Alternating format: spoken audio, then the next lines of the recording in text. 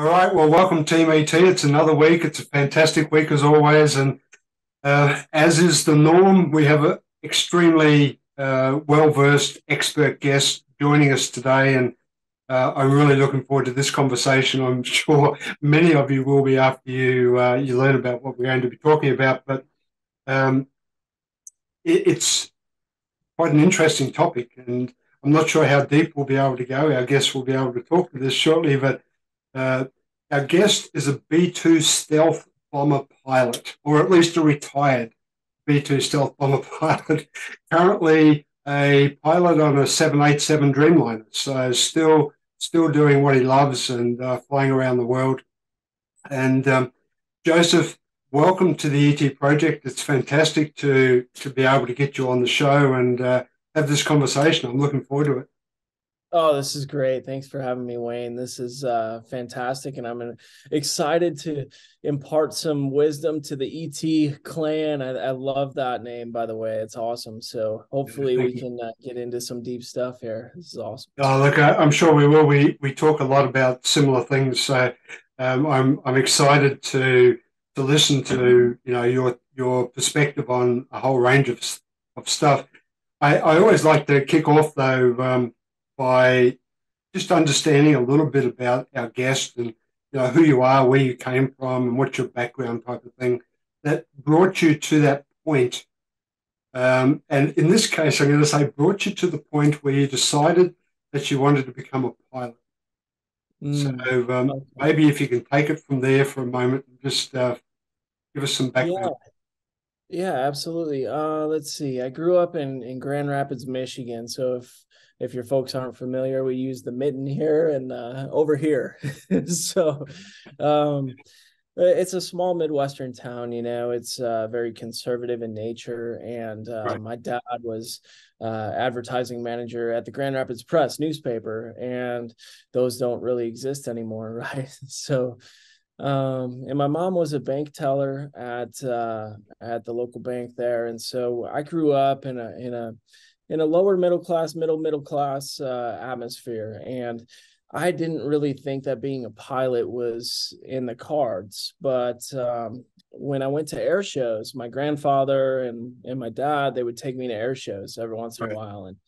And I got the kick. I was like, wow, this is incredible. I want to do that. I want to do the loops. I want to do the fast burner right through the crowd, and all that stuff. And I really, that was my only drive at the time. And I love to talk about this from my perspective now because I'm a big fan of Napoleon Hill, Uh-huh. and he wrote the book The Law of Success. And it's a Mm. it's a very kind of obscure book. Most people know him from Think and Grow Rich, but this is a 24-hour deal of audio, which is Wow. it's extremely long.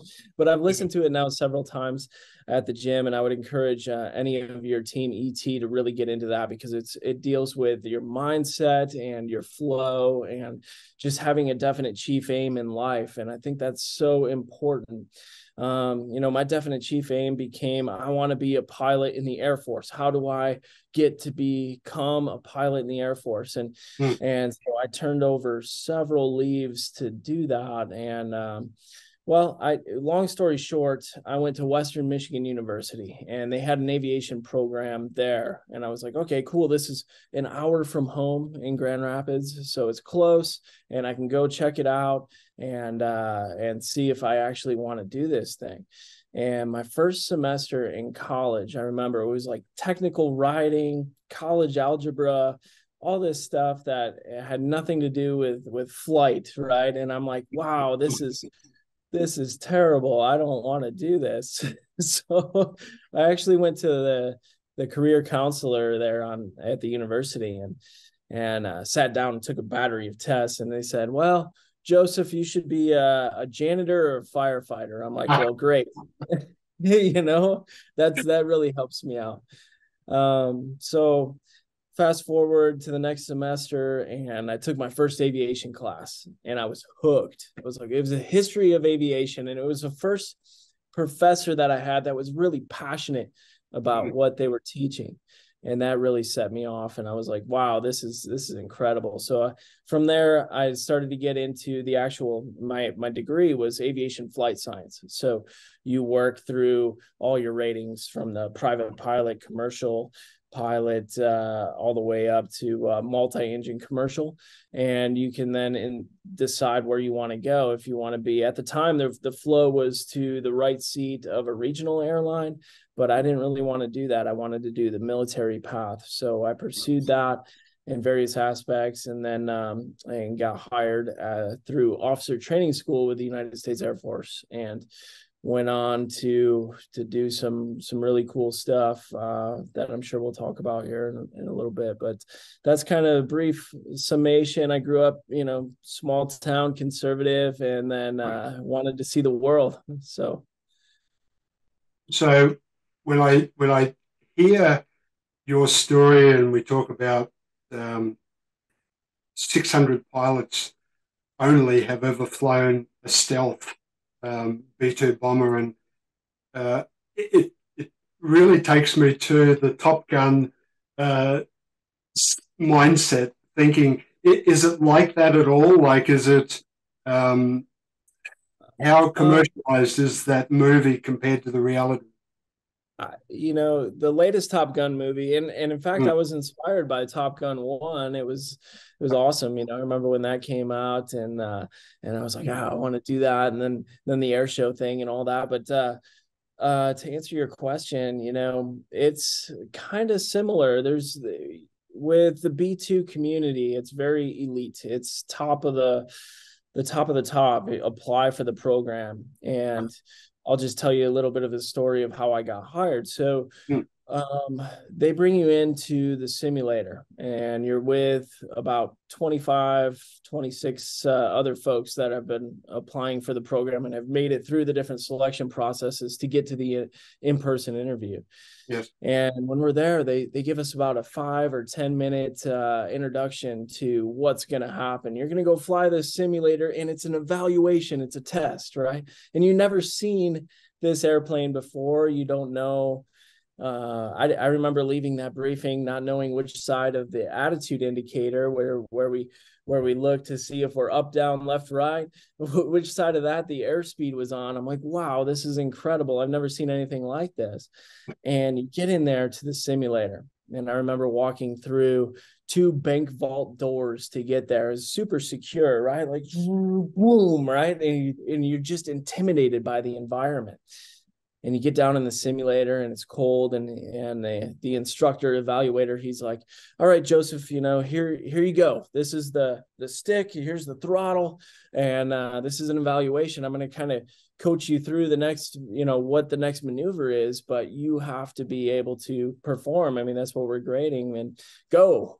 And at the time, I didn't know what that was for, and now I look back on it, and it was totally about how fast that you can fail forward and grow, right? So if you're in a completely different environment, and I'm sure a lot of your ET team can relate to this. You're thrown into something, and you're just like, wow, how do I deal with this new environment? And you have to be able to make mistakes and grow really fast. And that's what the whole test was about, which was incredible, because I just took a deep breath at that moment, and I'm like, okay, I know I'm going to make mistakes, but if I can just be in the moment and fail forward, I can do this thing, and let's just have fun with it, right? So I take off, I do the thing, and the next maneuver, I screw some stuff up, and I end up just like kind of laughing through it, right?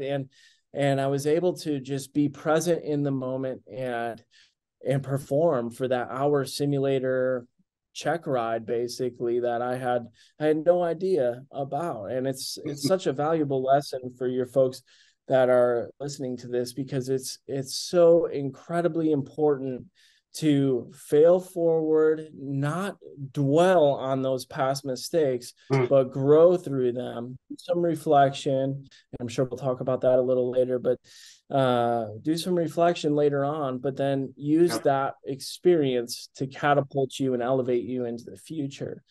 And for the Top Gun stuff, it's pretty it's pretty similar to that environment. I mean, you got the top of the top people that are competing with each other and with themselves to be the best. And it was great because we had people from all over the Air Force. We had folks like me that came from the KC-10 extender, which was a tanker platform. We gave gas in the sky to fighters and bombers.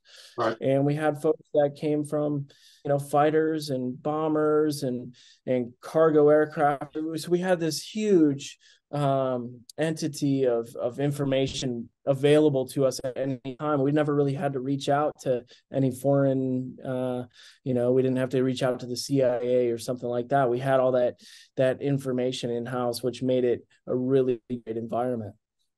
So I heard you say the simulation exercise lasted an hour. That's a lot of pressure to be for an hour in a simulation, right? Yeah, incredible. And did you manage to land okay, or you didn't crash? I'm guessing, otherwise you probably just did. Yeah, we never find out how we did on that simulator. It was kind of like a pass-fail type deal. But no, I didn't crash. I just had fun with it. I made sure I was in the moment and I was able to land the airplane, which I hadn't done before. It was brand new. So. Well, I guess that's probably one of the main criteria, right? I think these things are more than 2 billion a piece, right? They don't really want you to write them off too often. $2.2 billion. Yeah. So it's a lot of money.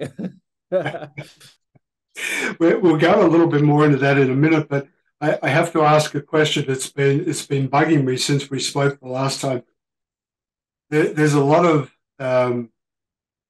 popularity around the military services in America. We've got Jocko Willink, we've got David Goggins, we've got Leif Babin. Who is there from the Air Force? Come on. Well, that's true. Tom Cruise or what? Like. Well,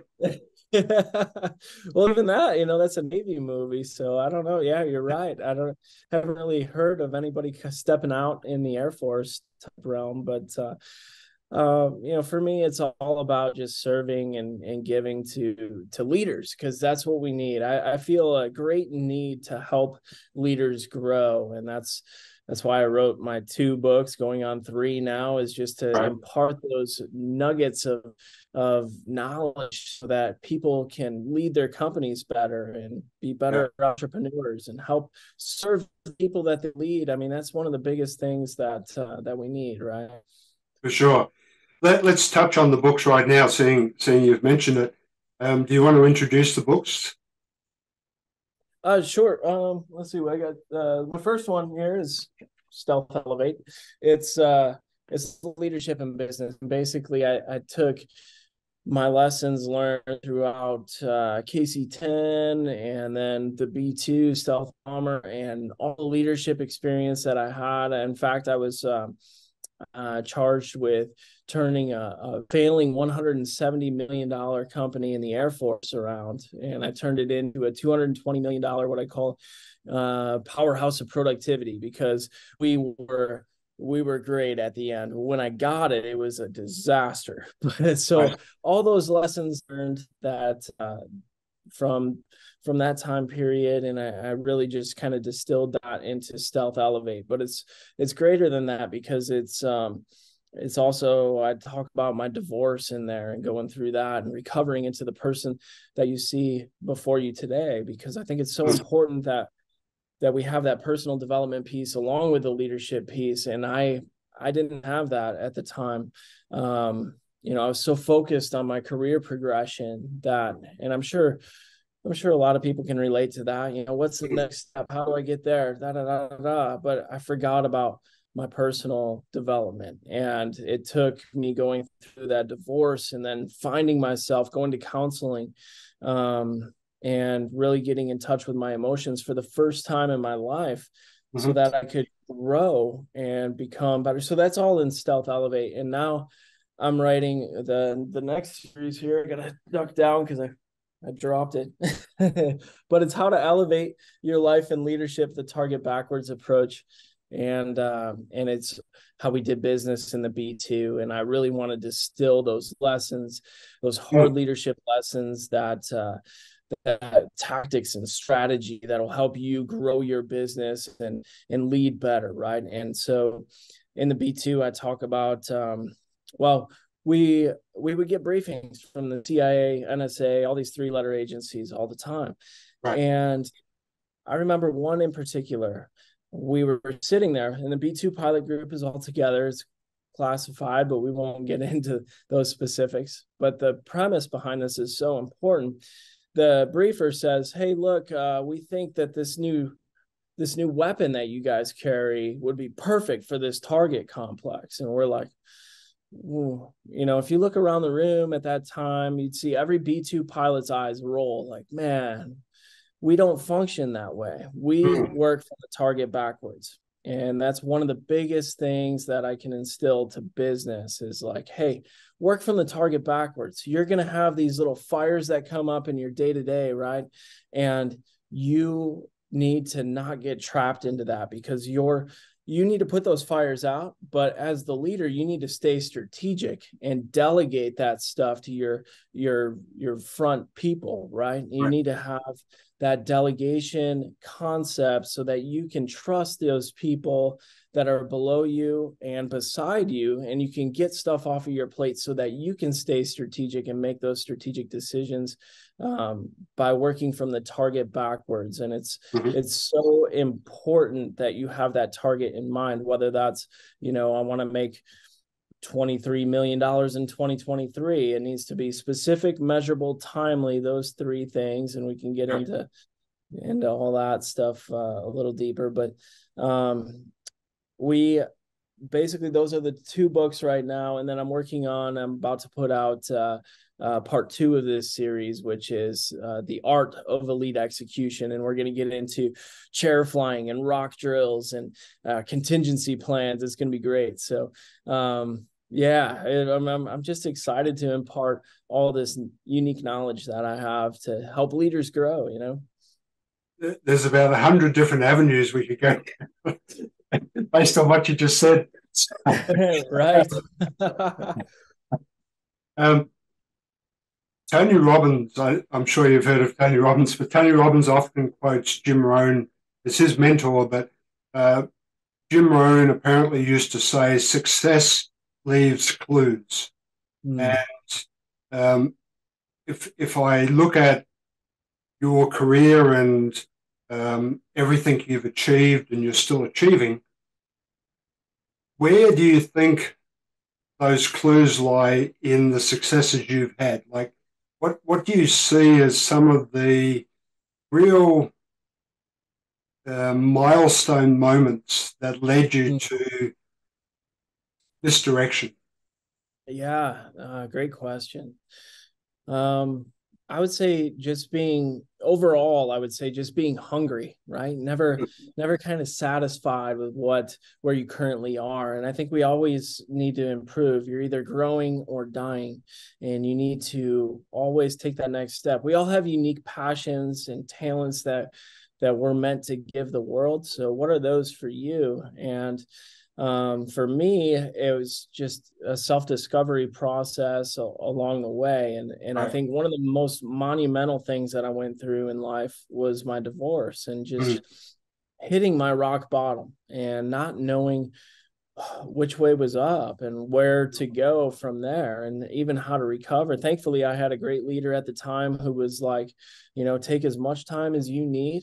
Meet with me once a week so I know that you're progressing, but just take the time to get to know yourself and to grow. And it was amazing. I couldn't fly at the time anyway. I was flying the B2. I had just made instructor pilots. So out of those 600 pilots that you mentioned, now all of a sudden I'm top 25% of that elite group. And it was an incredibly humbling experience to fall from that, because I was so driven career-wise, and the next step would have been, going to weapons school on the leadership path to the B2.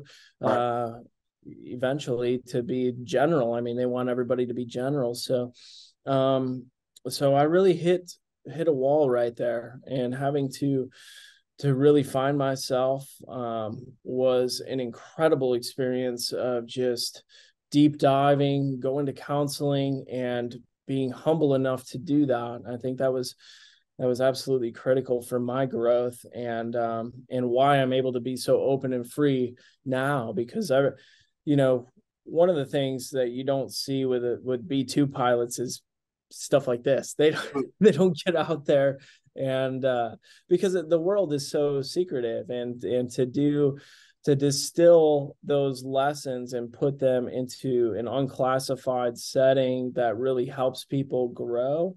You know, a lot of people don't even think about doing that work. You know, it's just like, what's next, and fortunately for me, I've had that experience of being able to divest and just take a pause and really look at the person in the mirror and say, I don't know you, but I'm going to know you. And that became my drive. And now my chief aim in life is just to become the most effective agent of positive life and leadership transformational change that I can become. Right. And that way I just compete with myself every day. And that's another thing, you know, we're so used to comparing ourselves to other people, and who's doing this. Oh, John over here, Susie over here, you know, I need to be better, whatever. And you need to compete with yourself and just become the best that you can become. So reading between the lines there, how critical throughout your career has the team environment been? So I could imagine it could be very easy to become that singular entity, only worried about yourself. But how critical was the team environment for the success of everything? Super critical. I mean, we would be charged with a task at the beginning of a 12-hour day that would blow most people away. Like, hey, you need to solve this impossible goal by the end of today, and you have to do it because you're running into crew rest, which is a hard thing. You need to get your rest for this mission that you're going to go fly, that you're planning right now. And in order to do that, you needed to really trust and delegate extremely well.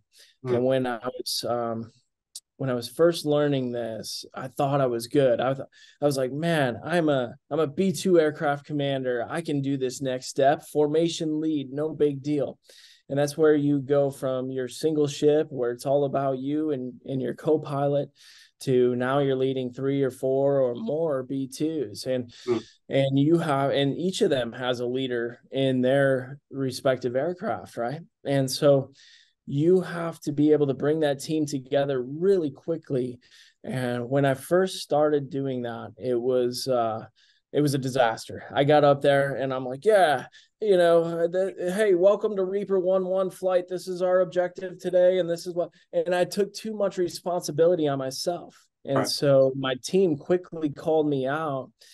And hopefully you have a team that'll call you out, right? Because it's so important. We don't know as the individual how we're doing, right? We think we're doing great, but if we don't get that external feedback, we'll never know. And fortunately, I had my team there. They called me out. They're like, hey, you're putting way too much on yourself. You need to get rid of some of this stuff so that you can focus on developing these contingency plans. And that's so critical too. As the leader, you need to be strategic, and you need to think of what can kill my mission right now, what can kill my company right now, what is going to keep us from getting to this goal. And you need to be focused on that and delegate everything else away.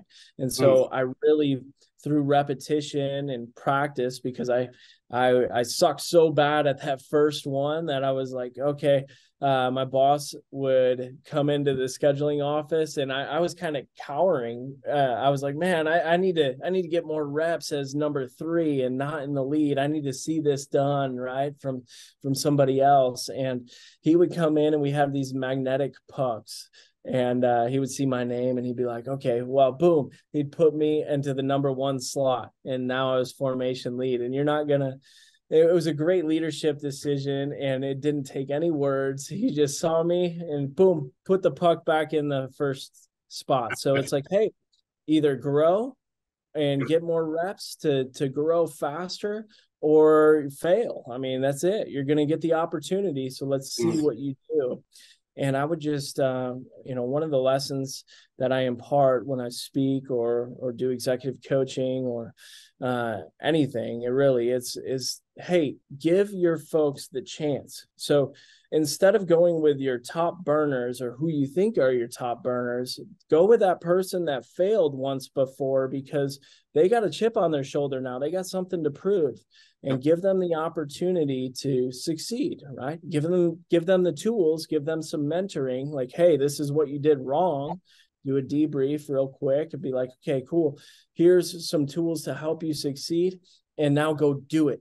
And we're going to give you the opportunity to do it, as opposed to, going with somebody that's proven that they've done it over and over and over. Because case in point, I was able to become one of the best flight leads in the squadron because I had those opportunities. And so often we just overlook that. We're like, wow, that guy really screwed up. That girl screwed up, Yep.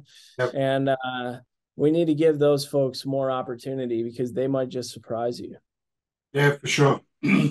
There's so many valuable lessons in what you've just said there for leadership in general, regardless of what environment you're in. I think there's some great insights there. I'd like to talk a little bit about some of the programs that you're doing, but before I jump into that, there's a theory, and I believe it came from one of the colonels in the Air Force, a theory called the OODA loop. So OODA is a four-word acronym, and I know you speak about it and you've obviously used it. I wonder if you could talk to that and the importance of that decision-making process. Yeah, fantastic. So OODA loop, I think it was Colonel John Boyd that came up with this back in the Vietnam era. I don't know. But OODA loop is a decision-making process that you can just use in your daily life, which is awesome. Use it in your business and your daily life. OODA stands for observe, orient, decide, act. And you just want to, and that's your very basic decision-making model, and it works as a great foundation. So whenever you're hit with a crisis, for example, like when we have an engine fire in the airplane, right? We initially, they say, hey, smoke a lucky.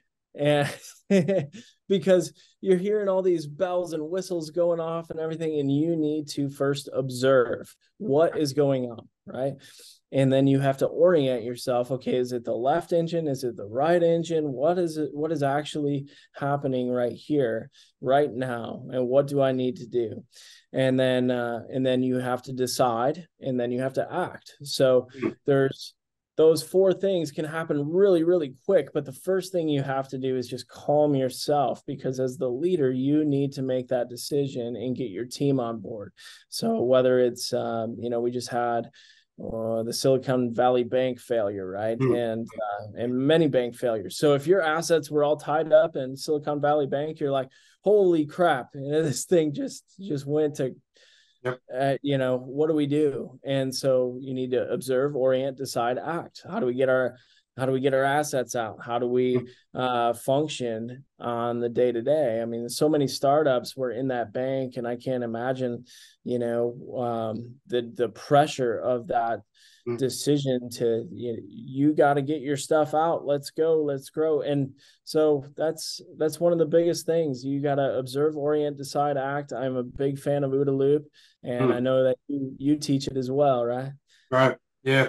Well, I did a leadership program in the Middle East probably a decade ago now, and I introduced it back then. And it was really a nice stumble to get the opportunity to talk to you when I saw that you talk about it. So yeah, that's I wanted to bring it up. But one of the things that fascinated me and it would be really relevant for you, I believe, in your career, is it's such a simple methodology, but so powerful. But having that self-awareness and the regulation to be able to step back, to pause for that moment in amongst the chaos. This is the challenge for most leaders, to be able to say, you know what, the world around me is burning, but I need to orientate myself first before I then do something. Absolutely. You need to take that second to orient yourself, because if you if you just jump into decision making, you're not going to make good decisions right then. You know, you need to at least just remember that piece. You know, smoke a lucky cigarette. Just be like, okay, take a deep breath. Is another example of that. Just you know, okay, what is going on? Everything's burning.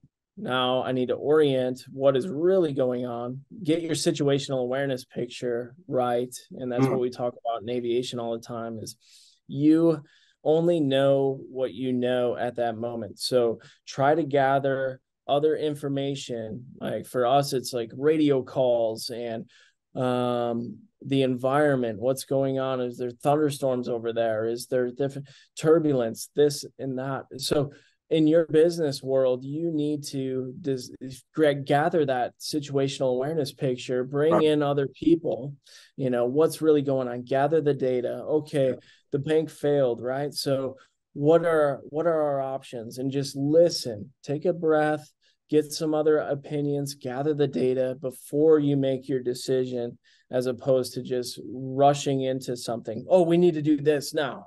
Because you're going to look back on that and be like, maybe that wasn't the best decision at the time. We were talking before we hit record, we were talking about the incident with the pilot that landed on the Hudson River. And, and that process that he must have gone through in his mind to remain as calm as he did, to be able to make that decision, those calculations, you know, it could have so easily been entirely wrong and ended in disaster, but it had a great outcome. And, you know, I look at those moments as the testaments of people that are able to really put these theories into practice. They're no longer just an abstract that we read about in a book. These are really useful, implementable tools that people have demonstrated work. And I like to look at leadership in that sense, or from that perspective. So I think it's a great tool. I didn't mention earlier, Joseph, your company is also called Stealth Elevation, if I'm correct. Yes, it is. So that's a play off of the stealth bomber, obviously, but it's also what we need to do inwardly. And I think that's more important. So stealth elevation, the tagline is, hey, we're going to work on the stealth stuff, the stuff that no one sees you doing, so that you can elevate to an outside world. And it's so important that we do that. And whether it's, you know, your personal development is critical. So leaders are readers. I've always been ingrained to that, and you need to read everything that you can, right? Would you agree with that? Absolutely. I'm an avid reader, 2 books a week, so I'm up there with you. Yeah. Well, it's so important. You get so many good ideas from all kinds of different backgrounds, and it just helps you become a better leader, right? And so that's that stealth stuff that we're working on. You know, you're working on that, and you're also getting the situational awareness picture for your business and making those decisions. You need to take time to recreate or recreate. Earl Nightingale, big fan of Earl Nightingale, who passed away, but he would talk about that all the time. You need to recreate yourself. And I think it's a daily process that we go through. You know, you're not the same today as you were yesterday. So, you know, for me personally, I do meditation in the morning. I do gratitudes. You know, I'm thankful for the day. I mean, that's so critical. You know, you wake up, you see a sunshine, or whatever, even if it's cloudy, grab your coffee, just take a few moments before you start your day, whatever that is for you, to orient yourself. It goes back to the OODA loops thing: observe, orient, decide, act, right? So you need to orient yourself to yourself, and yourself is different today than yesterday. So take some time, even 5 minutes, to be grateful, to do some meditation, to be like, all right, where am I today? How am I feeling? Where do I need to grow? And how do I maximize this day? And that's how I approach the day. And I just try to make the most out of every day, because we're not guaranteed tomorrow, right? And so it's so important that you do that stealth stuff that no one sees you doing. And you just work on that, because it's going to help you in every aspect. Right. And at the other end of the spectrum, you also talk about the debrief of the activity from the day being the real area where you learn, where the learning occurs. Maybe Yes. you can Yeah. So debriefing is so critical, and we often don't do it, right? Because we're constantly worried about the next fire, this and that. We need to learn from the day. We need to learn from the goal. If we set a goal out there and we said, hey, look, we didn't hit it, but that's cool, and we just move on to the next thing, that's bad. We need to take some time to debrief, and to do this in an organized way is absolutely critical. It's going to be part of this book series that I'm writing. But for your audience, you need to figure out the contributing factors. So you need to list out like 4 contributing factors why you failed at this or that, or maybe why you succeeded at this and that. You can take those lessons as well. And you need to boil it down to a root cause. And so there's one thing that did it. And guess what? It's not the environment. And we talk about that all the time in the Stealth Bomber. And also I talk about it with Stealth Elevation. You cannot have a root cause that is due to the environment, because everybody's playing in the same environment. Everybody's playing in the same. So like if you're in a American football game and you're both out there in the rain, there's a battle going on, but guess what? The rain is not the issue. It is absolutely your execution. So, we talk about thunderstorms coming up in our pathway for bomb release or something, and be like, wow, we could blame it on the thunderstorm being there. No, you still have to put bombs on target. So you could have done something else. You could have planned around that. You could have done anyway. You need to come up with a root cause, the one thing that caused you for success or failure for that goal or that day or whatever you're grading.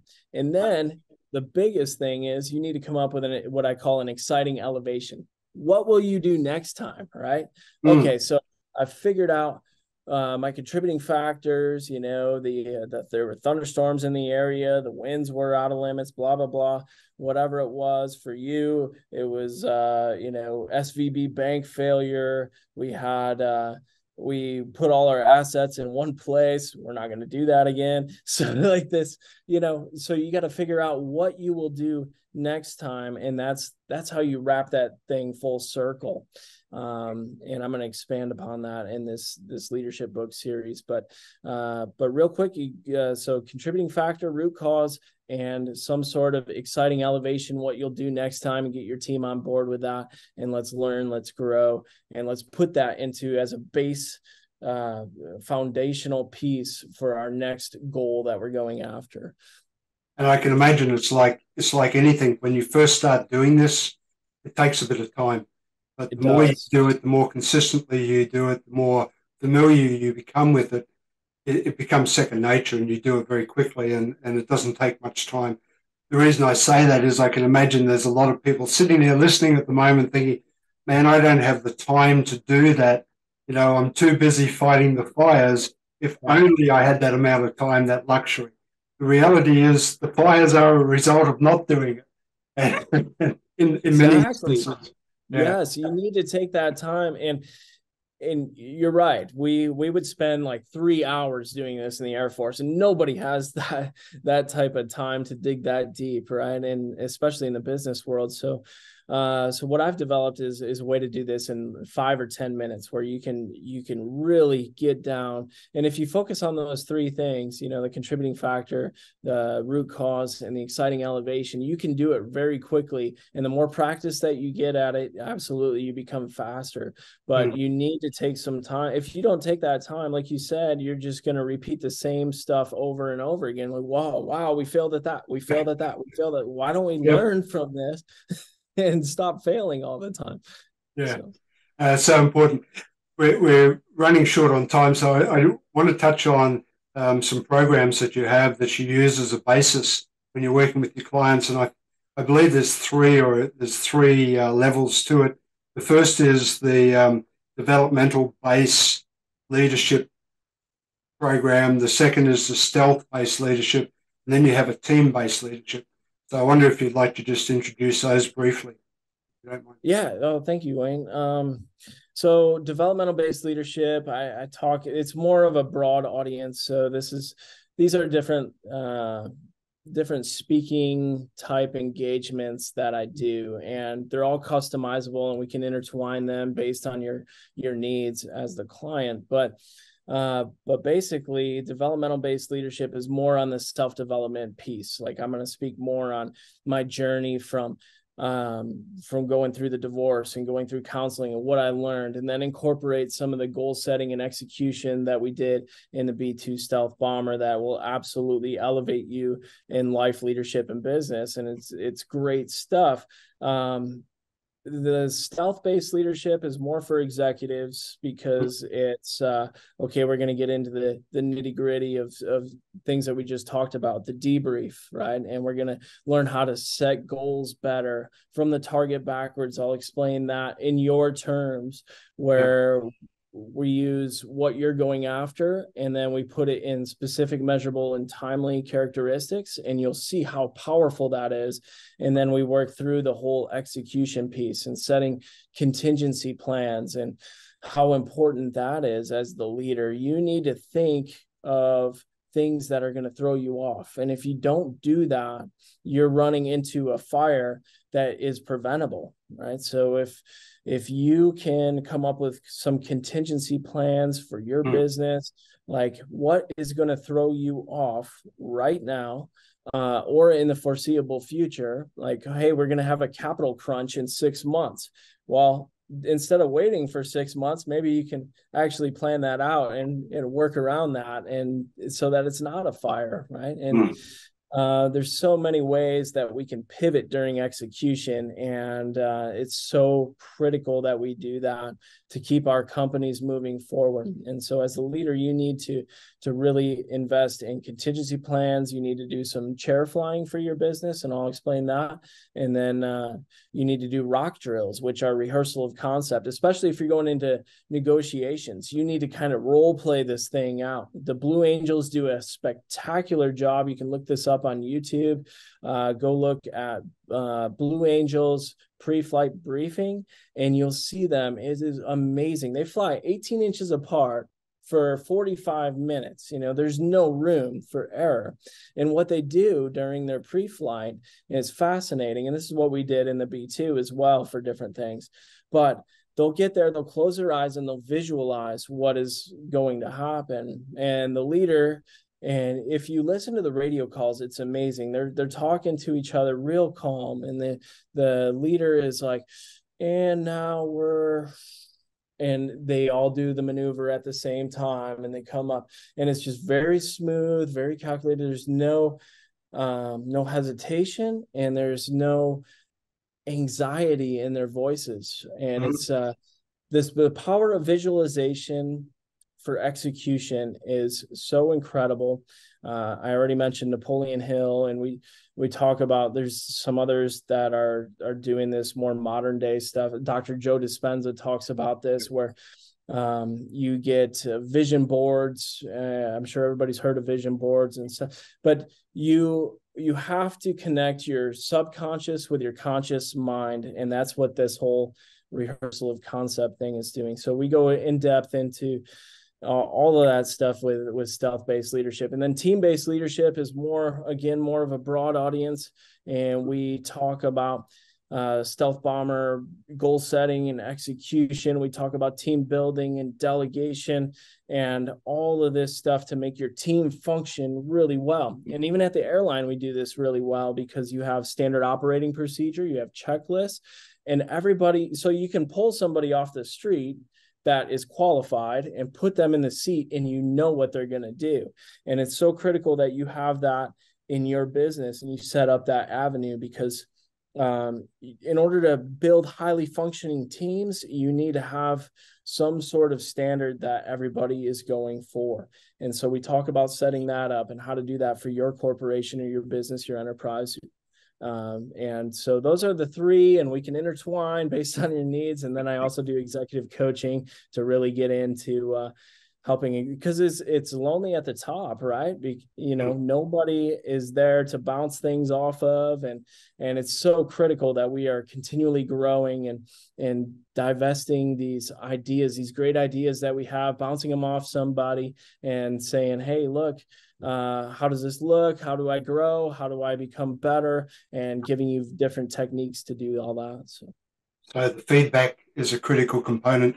We're doing a lot of work at the moment around communication. And I know you talk about eliminating the stovepipe mentality within the team environment, which I believe is so important. I'm not sure everyone will know that term. It's a little bit American, but maybe you can explain. So stovepiping, what does that mean for you?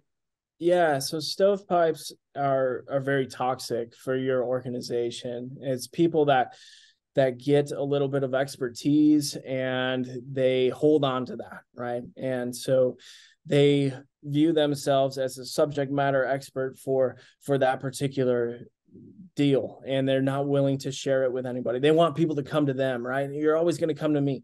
But the problem with that is that if that person's gone, maybe they're sick or whatever, they're out of touch, and you need that expertise. And if they're not willing to share and teach that to those around, we should all be trying to make each other better, right? And so that was a big thing in the stealth bomber, is you had these little enclaves of knowledge, and you had to get them all together, and we would have different trainings and different things for that. And so we'll talk about how to eliminate those stovepipes, but just a stovepipe in general, if somebody's harnessing information that they should be getting out to everybody else, you need to take that person aside and say, hey, look, we need to have a discussion because this is not working out too well, right? You need to be able to spread your knowledge and to help everybody grow. And that's how you become better as well. So if people are fearful of their job, fearful of their position, they develop these stovepipes where they're like, I'm the sole nugget of information here. Everybody's got to come to me, so my job is protected. And we need to eliminate that. Yeah, very, very, very much. I only have a couple of questions remaining, so we'll wrap it up shortly. But I know you also talk about discipline, and I can imagine from a military perspective the relevance and the importance of discipline. If we apply that to a leadership environment, the extent that discipline plays a role, what's your thoughts about that? Well, first we'll go with self-discipline, right? You need to, as the leader, you need to control yourself. You need to control how you react to the day, and also how you're, I think it was, who was it? General Patton came up with this. He's like, a leader is always on parade.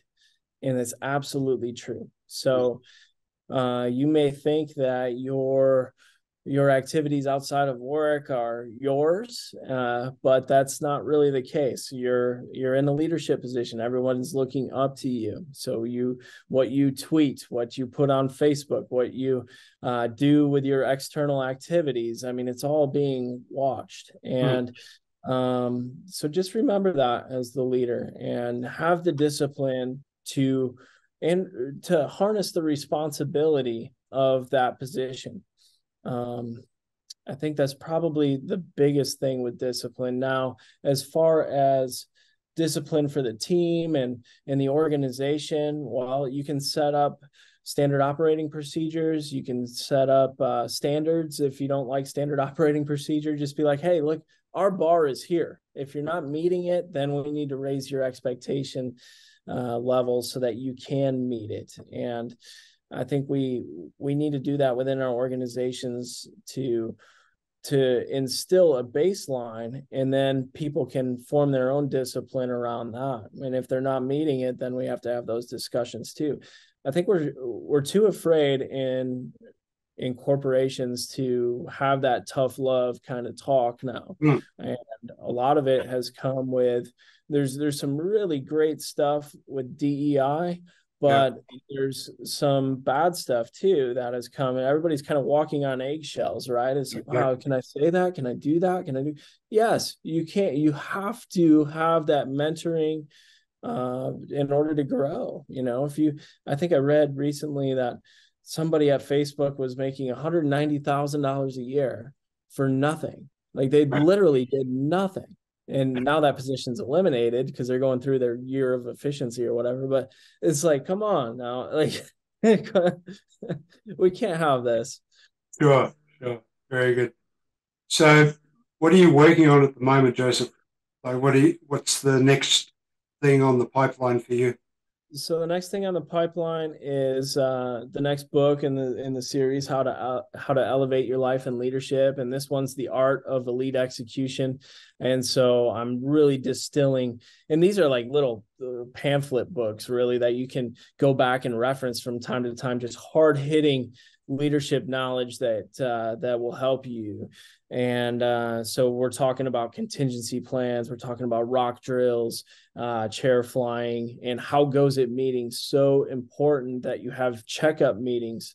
A lot of times we get distilled into these meetings that don't lead anywhere, right? Like, oh, I got a meeting at 9 a.m. Okay, cool. And then, an hour later, you guys didn't get anything accomplished. What's going on? So we talk about how to run your meetings more efficiently and with more purpose. So start on time, end early if you can, and give your folks back that most precious commodity of time. So that's what I'm working on right now. But in the broader sense, I'm working on a lot of brain work. Like I'm fascinated with the subconscious mind. So if you can get your subconscious on board with your conscious thinking, you are going to explode and elevate hugely. So that's kind of a back burner project that'll be in probably the third or fourth book of this series. So, and I guess that's centered around habits and routines and all that. Yes, absolutely. And then also vision, what you visualize, and what you think. What you think is what you become, and you're putting those thoughts out there in the universe, and that's energy. And so you're going to reflect, you're going to get back what you put out. And I think that's another reason why it is so important to be grateful for every day. It just gets you in that great mindset of being nice. We need to be nicer to people. You've mentioned chair flying several times, so I can't finish without finding out what that is. So this is a concept that it has to do with your subconscious connecting to your conscious. It really does. So when I was going through the B2 initial program, you learn the T-38 Talon, which is a little mini fighter jet. And that's how we keep our hand skills and our flying ability really fresh, because you only fly the B2 a couple times a month. So you start out flying this little fighter jet and it scoots. I mean, it's fast. And I came from flying the KC-10 extender tanker, and it was slow. So now I have to speed up my thinking and everything. And the program is not designed for me. It's designed for somebody that has flown the airplane previously, and I had never flown it. And there's only 12 flights in the entire syllabus to get done. And I started out and I was like, way what we call behind the jet, and like just hanging on by the tail because everything was happening around me and I wasn't reacting to the environmental factors. I was passive and just letting things happen. I'm like, wow, no, I need to fly the airplane. And so to get up to speed, I had to do this thing called chair flying. And what you do is you just visualize the whole flight. And it's kind of what goes back to what the Blue Angels, what I mentioned earlier. But this is more in depth. This is all about you and what you're going to do. So I would sit there in front of a cockpit photo, and I would have all the switches and stuff. And so I'm like, okay, well, now I'm going to hit this switch and do this and this and this. And I've used this, whether it's learning a new airplane or learning marketing and sales, whatever it is, like, how do I become better? And you have to go through this kind of chair flying experience where you're just visualizing, okay, so during the pre-flight, I'm going to do this, I'm going to hit this switch, I'm going to look for this and this and this. And then you're getting that subconscious program so that you're not having to think in the moment. Your momentary, your present thinking is all based on this experience that you've done in the background. So if you want to learn concepts really, really fast, you need to chair fly and you need to practice these things, whether it's, just a sales call or, your new marketing ad. How is this going to play out? Let's go through this and let's chair fly it. Let's say, hey, what if this plays this way? What if this plays that way? How are we going to react to that? And now you already have that baseline knowledge. So when those situations come up, you can just react in the moment and it's no big deal. You can be like, okay, we're going to pivot this way. And that's how we do that. Yeah, I can sleep easy tonight. Now I understand. So thank you for that. So the fantastic thing about our brain is that our brain can't tell the difference, right, between simulation and reality. And therefore, what you're doing, what you're talking about with chair flying is really that simulation experience, and the brain is seeing it as real. And when it comes to the reality, it's like it's already been doing it. Exactly. And you exponentially increase your ability to perform and execute, which is, that's where it's at, right? Execution is what we're graded on. Fantastic. Words of wisdom to leave the audience with, Joseph, as we finish up. Well, fantastic. This has been great. I'm just so excited to be here. Yeah. Joseph, excellent conversation. I mean, we could talk for hours. Literally, we could just keep. We've only scratched the surface. I mean, I didn't even get to talk about Dave Ramsey and your work that you did with Dave Ramsey. Many of the listeners, of course, will know of Dave Ramsey. So you do facilitation work, you do public speaking, as well as fly Top Gun type planes, right? I keep having this visual image of Maverick while you were talking, right? Many visual images came of Maverick. Yeah, very good. But no, great catching up and connecting, and I'm sure the listeners will get a lot from our conversation, and really appreciate you finding the time. I know it's very early where you are over in Las Vegas at the moment, so appreciate that very much. Well, thank you for staying up late. And this has been great. I would just leave the audience with one final thing. Get out there and volunteer for whatever your cause is. For me, I'm very passionate about the homeless issue here in Vegas and in the States in general. It's a big problem. And it's, you peel back the onion and there's so many layers and so many causes for this. And there's a great organization called Shine a Light here in Las Vegas. And I get out there and you go out and you talk to the homeless and you figure out where they're at and if they're ready to come off the streets. And if they are, they can go and get a bed right now. And they start this recovery process and it's a 6-month, zero failure rate, by the way, of this, but you have to be ready, you have to be ready to come out. And a lot of people are ingrained into that. And they just we'll hand them water and socks and stuff and say, hey, you know, if you're ever ready, let's go. But find something that you're passionate about and help. Give of your unique talents and gifts, because we all have stuff to give. And I'm very passionate about spreading that message, because you have gifts that I don't have, right? And we need to spread those to the world to make everybody better.